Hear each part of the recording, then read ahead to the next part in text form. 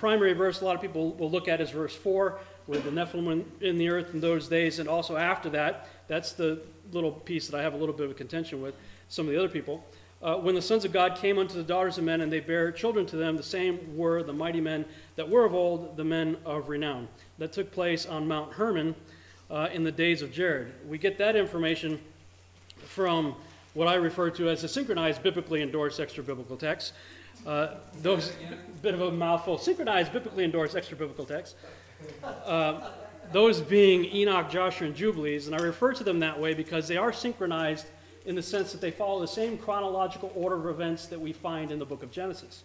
I call them biblically endorsed because the authors of the Holy Spirit-inspired authors of the canonized texts are quoting from these books, referencing them by name, or inferring things that can only be found in these books. So I thought it'd be neat to compile them into one volume with the book of Genesis, and I have that back there, but in the King James and the Septuagint side by side, because there's some interesting differences between the King James and the Septuagint, in particular in the book of Genesis. So you get those side by side to read first, and then you get the full volumes of Enoch, Joshua, and Jubilees. Of course, most people who study the subject of the Nephilim derive a lot of information from the book of Enoch, just because it's loaded with information about we find out are 200 Watcher-class angels that landed on Mount Hermon in the days of Jared.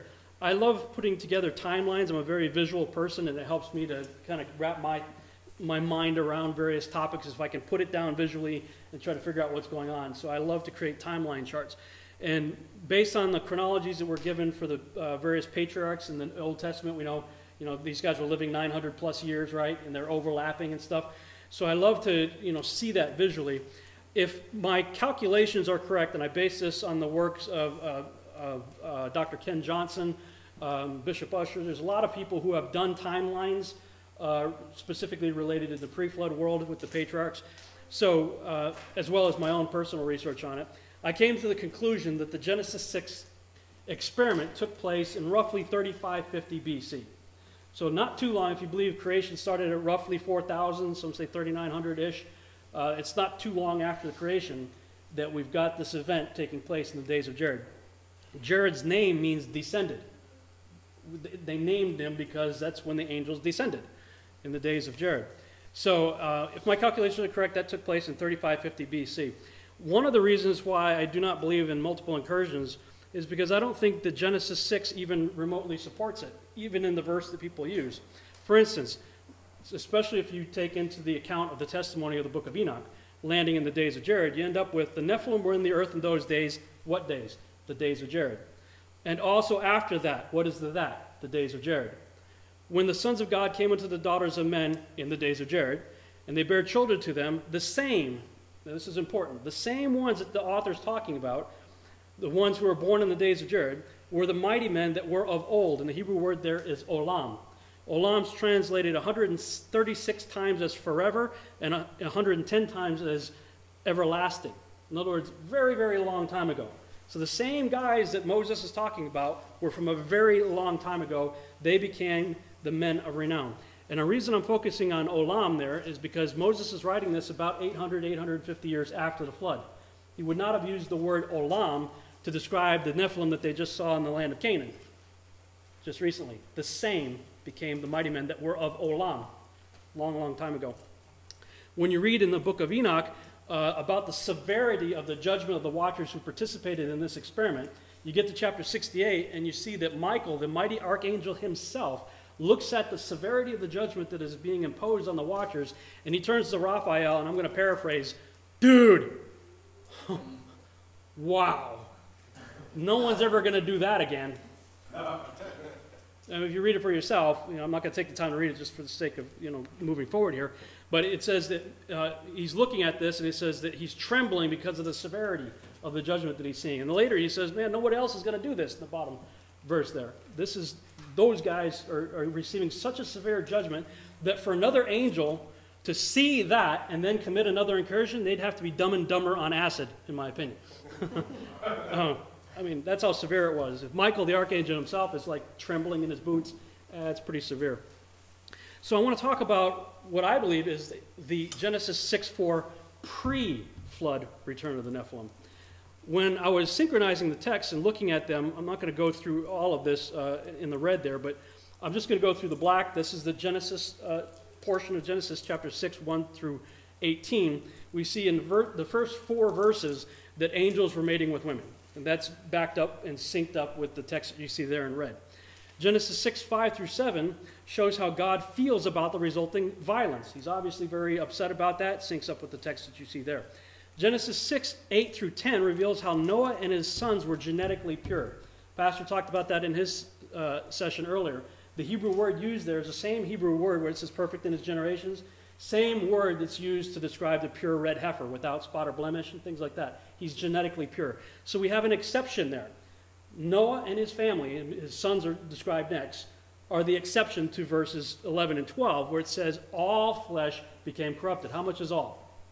All. Okay, I think all means all. Pastor, we were just talking about that, right? In Hebrew and Greek too, I think, right? Yeah, all means all the time. So with the exception of the people that were just described in the previous verses, it says all flesh became corrupted.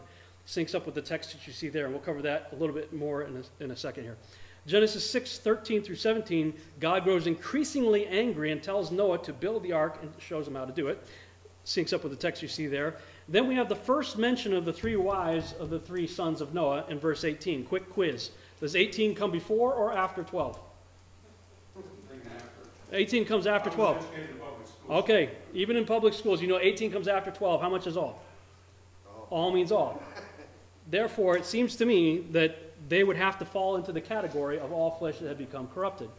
And when you read the book of Joshua, it tells you that the 3 wives were not chosen until 7 days before the flood, which is the same day Methuselah died. So you basically had a funeral and a wedding at the same time. Let's look at Genesis 6:12 a little more closely here. And God looked upon the earth, and behold, it was corrupt, for all flesh had corrupted his way upon the earth. That's about all we get. You know, it's just a tiny little snapshot. But if you look in the synchronized biblically endorsed actually biblical text, you see in Joshua 4:18, and their judges and rulers went to the daughters of men and took their wives by force from their husbands according to their choice. And the sons of men in those days took from the cattle of the earth and the beasts of the field and the fowls of the air and taught the mixture of animals of one species with the other in order therewith to provoke the Lord. And God saw the whole earth, and it was corrupt, for all flesh had corrupted its ways on the earth, all men and all animals. Backed up by another witness in Jubilees 7:24. I believe where you see the after this in Jubilees right here, I believe the after this of Jubilees 7 is synonymous with the after that of Genesis 6:4. In Jubilees 7, this is a recap. This is after the flood, and Noah is sort of giving a recap of what happened that caused the flood. And he says, and after all these angels mated with women and everything, this is still in a pre-flood context, he says, and after this, they sinned against the beasts and the birds and all that moved and walked on the earth, and much blood was shed on the earth, and every imagination and desire of men imagined vanity and evil continually. This, as I like to say, is as Paul Harvey would say, this is the rest of the story for Genesis 6:12. It's how all flesh became corrupted in a pre-flood context. Now, when I was really first studying this and looking into this, I began to wonder, what is this sinned against the animals deal? And of course, I read Joshua 4:18 and Jubilees 7:24 and came to believe that sinned against the animals is a reference to genetic manipulation, which created the animal-human hybrids of mythology, which appears to have also made a way for the disembodied spirits of the Nephilim to have host bodies to once again inhabit, thus bringing about their return. What am I talking about here? Well, we have the days of Jared, watchers come down, they mate with women. Enoch tells you that the first generation Nephilim would only live for 500 years, and that they were to kill each other off in a massive civil war that their parents had to watch. How many of you have kids? How many of you would like to see your kids massacre each other? Anybody? No, of course not. That'd be very difficult to watch, right? Part of their severe judgment was for them to watch their beloved ones massacre each other. And the text refers to it as their beloved ones, so they loved their children. That was part of their judgment, was to watch their children kill each other off. Josephus likens the first generation Nephilim to the Titans of Greek mythology. So I believe that this 500-year civil war that Enoch writes about is what the Greeks later stylized and what became known as the Clash of the Titans. You've seen the movie The Clash of the Titans? I believe that's where it all goes back to. I believe it goes back to that story right there. But 1,200 years before the flood is the days of Jared. Okay, days 3550 BC, It's about 1,200 years before the flood. That's when they arrive. They get busy pretty quick. They start mating with women. They have children. 500 years they're allowed to live and kill each other off. Then the watchers who gave birth to these children, or who mated with women who gave birth to these children, were judged, bound, and buried for 70 generations. And then eventually Enoch is raptured, sometime shortly thereafter. Well, that's 700 years before the flood. All that's over and done with, 700 years before the flood. So that begs the question, what happened? Why did God get so upset within those 700 years? I believe that's the after this time frame that we're talking about here. And as I was looking at this scenario right here, I happened to read this quote in Dr. Judd Burton's book before I met him. He said, "Despite the loss of their physical bodies, there is reason to believe that the giants' spirits continued to exist. In this state, they were and are demonic entities. Like other sentient creatures, they have an eternal spirit at their essence. Therefore, the Nephilim and related tribes of giants never really ceased to exist. Only their physicality was lost." And I agree with that 100%. The book of Enoch tells you point blank that the demons or the wandering or the evil spirits were the disembodied spirits of the Nephilim that were killed. So when you have the clash of the Titans, those first generation Nephilim, however many there were, when they were killed off in the Civil War, their spirits went out and became wandering spirits. They lost their physicality. They're looking for bodies again. So what happened next? I believe they started this process of the genetic manipulation that we read about in Joshua 4:18 and Jubilees 7:24. They started to create host bodies for their spirits to go into. We learn from Paul that there's one flesh for birds, one for animal, one for humans. You read that quote, I think it's in 1st or 2nd Corinthians, where he's talking about that. When Genesis talks about God breathed into Adam's nostrils and he became a living soul, the Hebrew word there is nephesh. It's the same word used for the living creatures when he's making the animals. It is my opinion that God has a God-prescribed nephesh for a bird, for a dog, for a cat, for lizards, fish, and humans. So if that's the case, if that's true, what happens when you blend, let's say, a human with a goat? There's no God-prescribed nephesh for a human goat, for a satyr. So in my opinion, what you end up with is you've created a host body that is fit for a disembodied spirit to go ahead and get into. And those animal-human chimera may have been similar in characteristics to their fathers. Like reproduces after like, right? Judd talked about Azazel. Azazel is traditionally associated with the goat. So it is my opinion that the satyrs were later representation or manifestations of host bodies for the like spirit of the Azazel human Nephilim that, once they were killed off, that goat-like demonic spirit would find a host body that would be appropriate for it. Does that make sense? Okay. I've got dinosaurs down there, T-Rex and whatnot. It is my opinion that the herbivore class dinosaurs were probably created by God, but perhaps the Velociraptor T-Rex type characters may have been part of that genetic manipulation of existing lizards to create creatures that had only evil continual and violence, and that's not a very pleasant creature right there. You see Jurassic Park? When they first get there and they see the apatosauruses and stuff out there, wow, that's wonderful, that's beautiful. Then all of a sudden, T-Rex comes through and the Velociraptors. Well, we see in the text that there was violence, terrible violence. So it's my opinion that genetic manipulation took place of lizards there, and that all of this took place in the last 120 years leading up to the flood, which is what I believe Genesis 6:3 is really referring to. Genesis 6:3, I think, is overlooked a lot of times, where it says that my spirit will no longer dwell with man, for he's flesh, and his days should be 120 years. Well, he's flesh since Adam. So what's he talking about there? I believe that he created our bodies as a temple for who? The Holy Spirit, right? He created us in his image and likeness. We are in the image and likeness of God. We are, if I can use this term, a host body, right, for his spirit to indwell, right? We are the temple of the Holy Ghost. Well, if you corrupt this temple, God says, I ain't going to hang out with you. If you start genetically manipulating your body such that you corrupt the temple that's in my likeness, I'm not going to hang out with you anymore. I believe Genesis 6:3 is the warning. He's sending up a flare saying, hey, all this genetic manipulation you guys are doing, you better knock it off, because if you keep it up, I'm not going to be able to dwell with you anymore. And I think that transhumanism that we see today is nothing new under the sun. What has been done will be done again. I think that that's what we're seeing take place. And I believe it was taking place in the latter 120 years leading up to the flood. As I was contemplating these things, I happen to have these two books sitting on my desk, arranged in this order. Doug Hamp's book, Corrupting the Image, on the left, and Tom and Nita Horn's book, Forbidden Gates, on the right. And I looked at that and I thought, wow, what if that's the formula?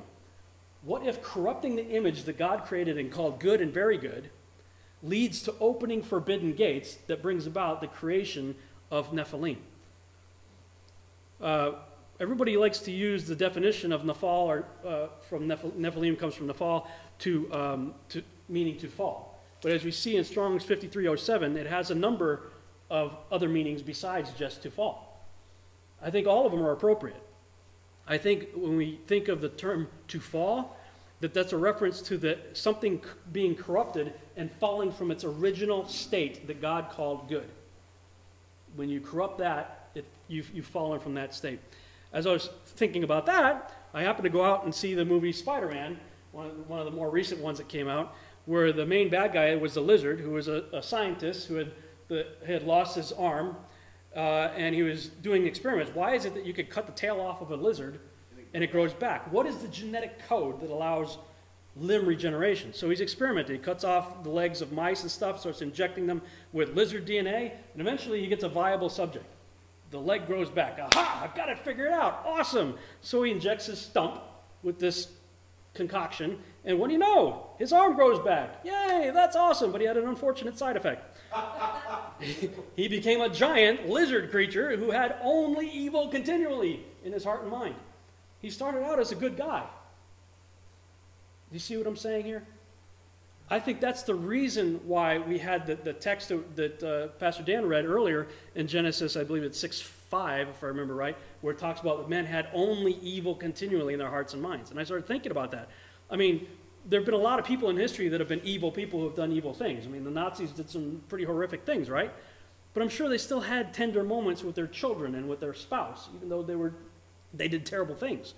So I started to think, what is it going to make only evil continually? If I'm a biblical literalist and take that literally, I believe it was this act of genetic manipulation where they started doing things and they had no idea what the byproduct of it would be.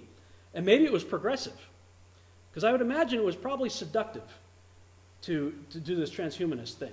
I mean, wouldn't you like to see like an eagle, run like a cheetah, have the radar of a bat or the sonar of a dolphin? Wolverine! I mean, come on. Not if this is the price. Well, but if you didn't know that was the price, Right, exactly. The sales pitch is wonderful, but what happens after 25,000 miles? I mean, and I believe that carried over into the post-flood return of the Nephilim. And I believe Moses, the same guy who wrote Genesis 6:4, tells us exactly how that happened.